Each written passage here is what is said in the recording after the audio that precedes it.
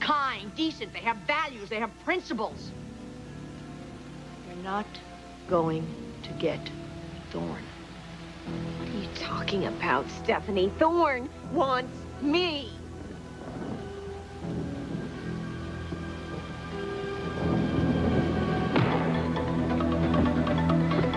Hi guys, welcome back to my channel. So I was just scrolling through Instagram and one of the popular gossip blogs popped up and I'm seeing Brooke and Stephanie fighting.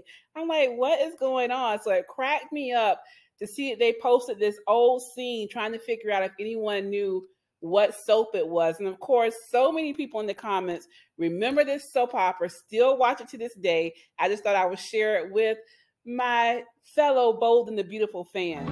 He wants you. He wants you.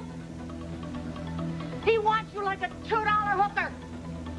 You appeal to his basest in kind. I am cracking up over that fist and the way Brooke went over the couch. The Brooke and Stephanie feud was classic soap opera drama.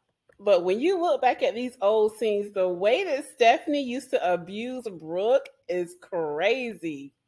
And I was just scrolling through the comments. There was so much nostalgia because everyone grew up on these soaps. A lot of people remember watching it with their grandmother, their mother, or rushing home after school to catch up on. So seeing this old clip made me think, and I want to put this to the rest of you Bold and the Beautiful fans out there. Do you think the show has been the same since Stephanie has left? Do you feel that with that character gone, there's a big hole left in the show that has not been filled with the current storylines?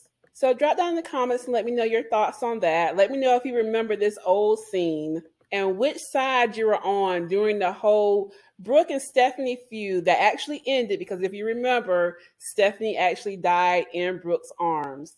Thanks for watching and sharing your thoughts on this old clip.